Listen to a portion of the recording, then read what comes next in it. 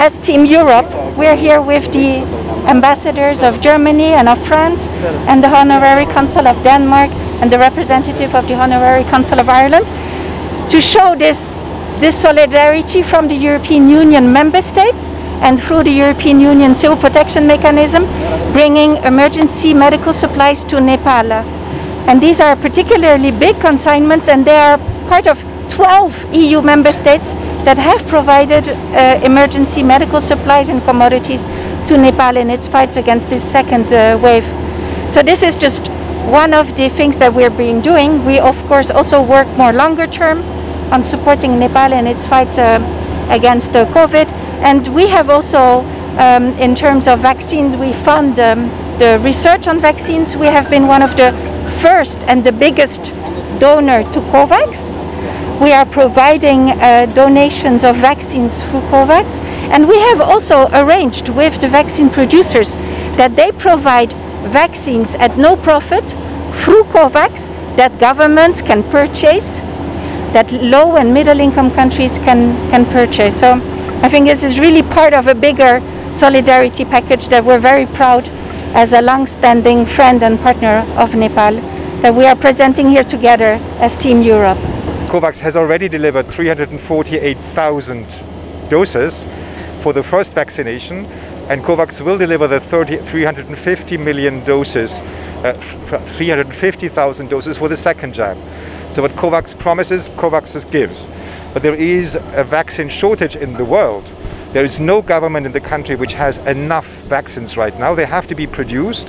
And as the European ambassador just said, the European Union has promised that until the end of this year, 1.3 billion vaccines will be given to COVAX, and that's also through COVAX to Nepal.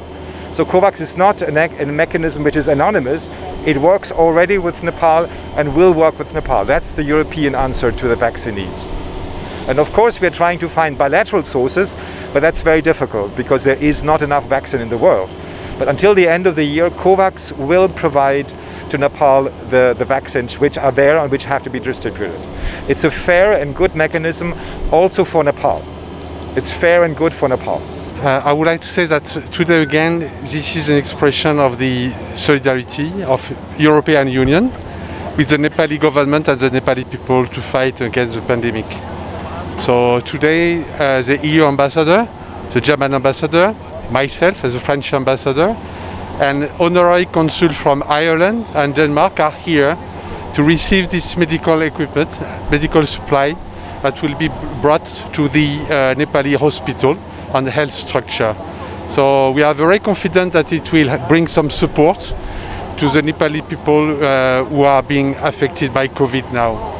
We'll continue with it, so please stay tuned and above all stay safe. So यो आयरलैन्डबाट हामीलाई यो नेपाललाई emergency response यो covid relief package आएको छ उहाँहरूले ठुलो यो मात्रामा पठाउनु भएको छ सो तपाईहरुले देख्नुहुन्छ कि यति सामान आछ कि तर we're very proud to be associated and yeah, we're very grateful हुन्छ नि उहाँहरूले यस्तो पठाइदिनु भयो अनि त्यसको लागि हामी सबैजना and hopefully this will be utilized in a very positive way अनि हामी नेपाललाई पनि एकदम सहयोग भएकोमा एकदम खुसी लाग्छ धन्यवाद दिन चाहन्छु कि नेपाली जनताको जीवन रक्षाको लागि स्वास्थ्य सुरक्षाको लागि हाम्रा मित्र राष्ट्रहरूले जसरी एउटा युरोपियन युनियनको कोअर्डिनेसनमा आयरल्यान्ड र डेनमार्कले धेरै ठुलो परिणाममा हामीलाई स्वास्थ्य सामग्रीहरू उपलब्ध गराएको हुनाले नेपाल सरकारको तर्फबाट उहाँहरूलाई धेरै धेरै धन्यवाद दिन चाहन्छु नेपाली जनताको तर्फबाट उहाँहरूलाई धेरै धेरै धन्यवाद दिन चाहन्छु 3 करोड नेपाली जनताको आशिष उहाँहरूलाई लागोस् म यो शुभकामना व्यक्त गर्न चाहन्छु र मूलतः हामीले स्वास्थ्य मन्त्रालयबाट अब युनिभर्सल हेल्थ कभरेज सम्बन्धी हामीले प्रोग्राम सञ्चालन गर्ने र त्यसको लागि आम नेपाली पिपुललाई जनतालाई कसरी उनीहरूको स्वास्थ्य चाहिँ निशुल्क गर्न सकिन्छ त्यो सम्बन्धी कार्यक्रमहरू अगाडि बढाउने भनेर हामीले केही नीतिहरू बनाएका छौं त्यसैले उहाँहरूले उपलब्ध गराएको यो स्वास्थ्य सामग्रीहरू मूलतः भेन्टिलेटर यति आवश्यक छ कि कोरोनाको उपचारमा भेन्टिलेटर चाहिँ धेरै चाहिँ आवश्यक भएको हुनाले उहाँहरूले एकदमै ठूलो परिमाणमा भेन्टिलेटरहरू उपलब्ध गराएको छ सरकारी चाहिँ अस्पतालहरूलाई शक्ति सम्पन्न एकदम अधिक तपाईको चाहिँ पुरा एउटा चाहिँ इक्विपमेन्टले चाहिँ वेल इक्विप बनाएर सब नेपाली जनताको उपचार सस्तो मात्र होइन निशुल्क गर्न सक्ने खालको व्यवस्था गर्ने गरी हामी अगाडि बढ्छौँ। त्यसमाले उहाँहरू जस्तो सहयोगी राष्ट्रहरूले निरन्तर हामीलाई सहयोग गरिरहेको छ र पुनः फेरि पनि म तपाईहरु मार्फत भन्न चाहन्छु यस्तो स्पोन्सर व्यक्ति पनि गर्न सक्नुहुनेछ। विश्व समुदायलाई व्यक्ति पनि गर्न म आह्वान गर्न चाहन्छु किनभने हामीलाई आइसियु बेडहरू चाहिन्छ, भेन्टिलेटरहरू चाहिन्छ। जसले सहयोग गरेको छ उहाँहरूको चाहिँ नाम त्यो बेडहरूमा हामी टाँस्छौँ र कसैले एउटा भेन्टिलेटर अथवा एउटा चाहिँ आइसियु बेड सहयोग गरेको छ भने उहाँलाई गर्व होस् कि मैले स्पोन्सर गरेको कुनै बेडमा कोही एकजना उपचार गरिरहेको छ, उ निको भइरहेको छ, उसले उपचार पाइरहेको छ भन्ने विश्वास हुन सकोस्। त्यो हिसाबले हामीले सोचिरहेको छौँ। त्यसैले म सबैलाई आह्वान गरिरहेको छु। तपाईले त्यो भ्याक्सिनको विषयमा पनि केही कुराकानी गर्नु। भ्याक्सिन हामी एकदमै प्रयत्नमा छौँ र भ्याक्सिन सम्बन्धी केही समाचार हामी छिट्टै तपाईहरुलाई सकारात्मक समाचार नेपाली जनताले सकारात्मक समाचार थाहा पाउनुहुनेछ। त्यो भनेको कहिले आउँछ? हामी एकदमै छिटो त्यो परिणाम नै आउँदैछ। हामी अहिले भ्याक्सिन चाहिँ हामी भ्याक्सिन उत्पादक राष्ट्र नभएको हुनाले जुन राष्ट्रले उत्पादन गरिरहेको छ उहाँहरूसँगको सम्बन्ध हामीले धेरै राम्रो बनाएका छौँ र सकारात्मक छ र केही दिनभित्रै सकारात्मक समाचार आउने कुरामा म विश्वास गर्न चाहन्छु। अब यो स्वास्थ्य सामग्री पनि प्राथमिकताकै हो, त्योभन्दा बढी त अहिले भ्याक्सिन हो नि हैन? एकदमै, किनभने हाम्रो मित्र राष्ट्रहरू जसले स्वास्थ्य सामग्रीहरू उपलब्ध गराइराख्नु भएको छ, हाम्रो विकास साझेदार राष्ट्रहरू, विकास साझेदार संस्थाहरू, उहाँहरूले चाहिँ नेपाल राष्ट्रको लागि भ्याक्सिनको लागि पनि उहाँहरूले निरन्तर प्रयत्न गरिराख्नु भएको छ।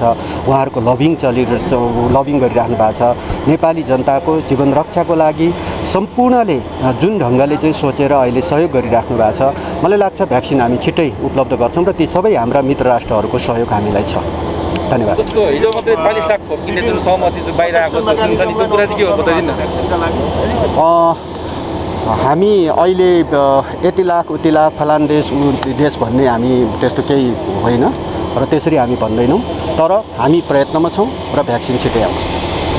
यो सिभिल प्रोटेक्सन मेकानिजमलाई रिक्वेस्ट गर्नुभएको छ भ्याक्सिनको लागि? हजुर। अनि हाम्रो निड एसेसमेन्ट के हो त? अहिले यो कन्साइनमेन्ट लार्ज स्केलमा आइरहने हामीले गरेको निड एसेसमेन्टका आधारमा हामीले मित्र राष्ट्रहरूलाई डोनर्सलाई यो सिभिल प्रोटेक्सन मेकानिजमलाई अनुरोध गरिरहेको हो कि उहाँहरूको आफ्नो इन्ट्रेस्ट?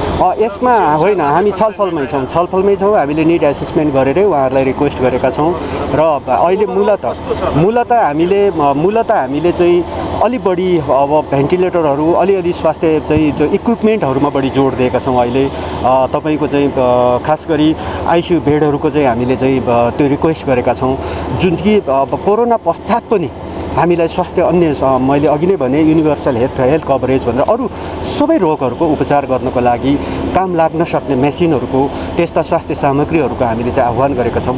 त्यही अनुसार उहाँहरूले अहिले हामीलाई उपलब्ध गराएको।